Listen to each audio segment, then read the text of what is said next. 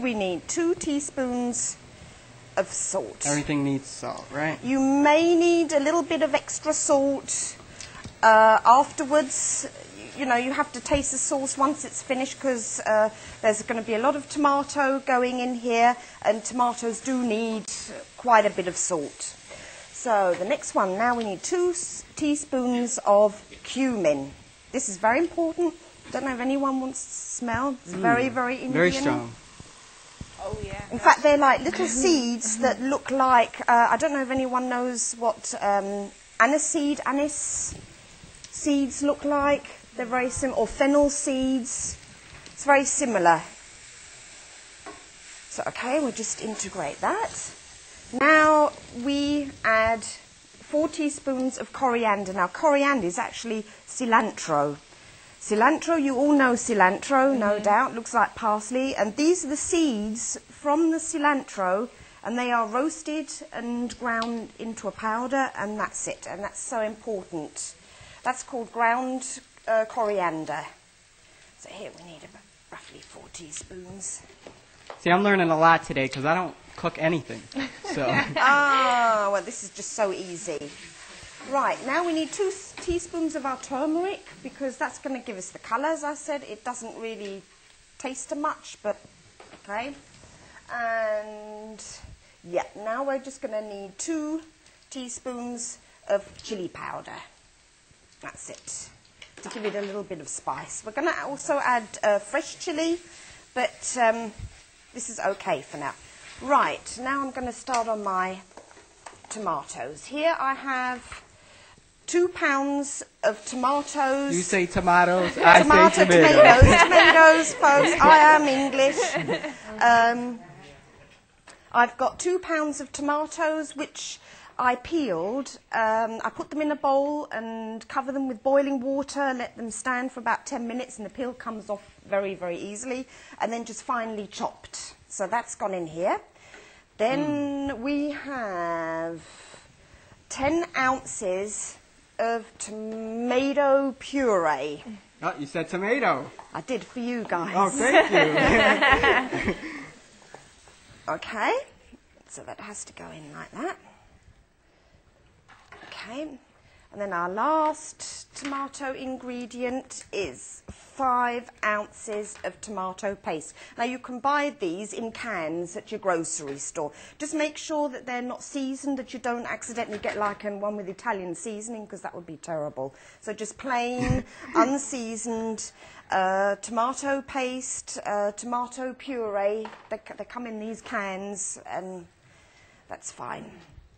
Looks very yummy. It does, doesn't it? Yes. Yeah. Now we're just going to have to stir fry this for a little while. Okay. And now we need to add some chili. Some chili. chili. Chilies, yeah. Okay. We've got to give it some heat now. Actually, I've taken Mexican chilies for this one. You can take any chili you want. If you want red chili, it depends on how spicy you want it. I mean, usually people have a preference to what kind of chili they like to use. Yeah, I think the jalapeno Mexican, yeah. You want me to mix for you? Yeah, please. Right, now I need some for another dish, so I'm just going to there we go, that should do it. That should be about 2 tablespoons. Okay. It's the first time I ever cooked. Wow, well done. Now, keep stirring. Oops. Now we're going to add 1 cup, of light cream. Okay. This is going to make it nice and creamy, the sauce, so we have to... Whoa. I'm messing. That's okay. Whoops. Maybe you should switch. Oh dear, is Yeah, it I'll going let you take everywhere? over. Yeah. Now you have to be careful because this can start splashing in a big way. Okay. Yeah. I'll step back. Yeah. I don't know if you know when you cook pasta sauce, pasta tomato sauce, it just splashes all over the place. Okay, so now basically what we're going to do, we're going to cover this and put it on very low and just let this cook on a very low heat for about half an hour. So, Okay. but turn this down. And the rice is still boiling at this point, Yeah, we right? better check that. Okay. So, okay. Let's check the rice. Let's check the rice. Okay. Yeah, that seems to be doing, actually. I think I can turn that off. Now, is this Almost. long grain rice? Or? No, this is basmati rice, which comes from India. Okay. So this is quite a perfumed rice, and I find it very, very delicate. It's lovely, very nice, and that's really what's eaten with Indian curries, the basmati rice. Sometimes you can cook it with saffron.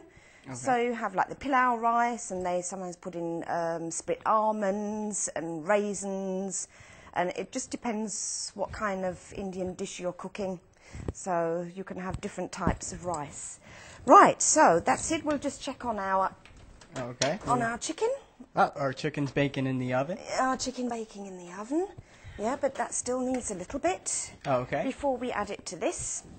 Now, next step, we should start on the raita, which is an accompaniment, a side dish to Indian. In India, because most of the curries there are so spicy and hot, they like to have an ice-cold yogurt side dish to sort of balances out the taste of the meal.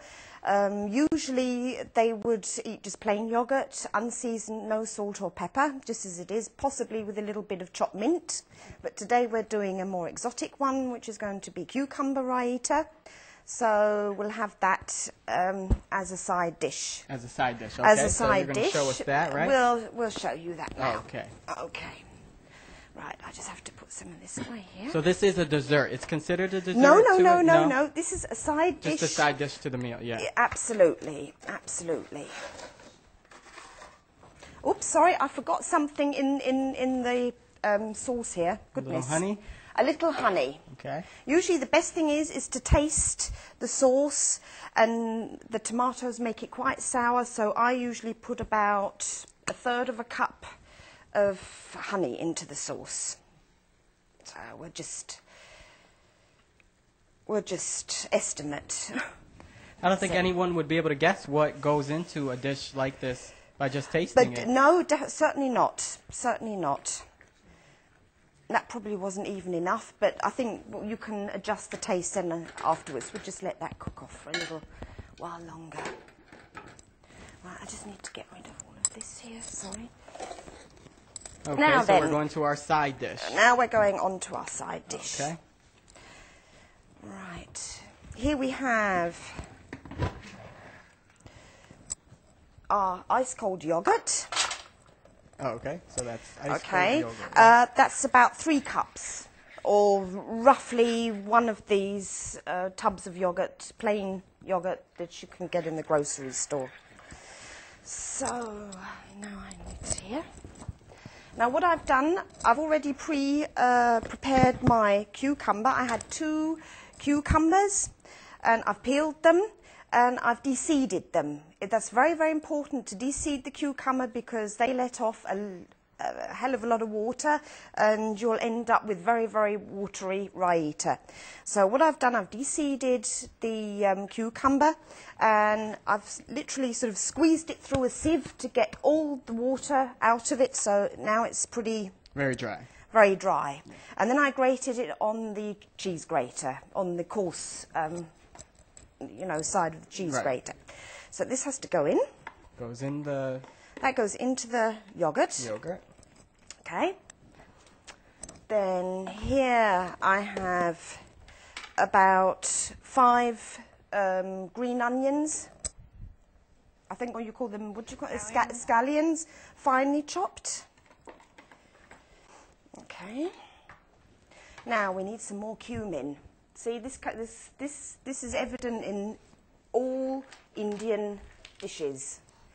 So here we need... And you said that's what gives it the high yellow color, right? No, no. This gives it the Indian taste. The Indian taste, It's okay. the turmeric that gives the turmeric, yellow okay. colour. So here we need 1/4 teaspoon. Yeah, because that's brownish. Yeah, that's right. There we go. I just put in a little bit extra. That's quite a bit in there. Okay, and now I'm going to need quite a bit of salt. So what I'll do, we'll take 1 teaspoon of salt. It needs quite a bit. And now we need, what's very important, we need the chili powder. So, right. Is chili powder used a lot in a lot of Indian dishes? Yes, it is. Yeah, yeah. Chili powder is very important to give the heat, as well as the green chilies. Where's my green chili gone? Here it is. Okay, and then we have our remaining jalapeno chili.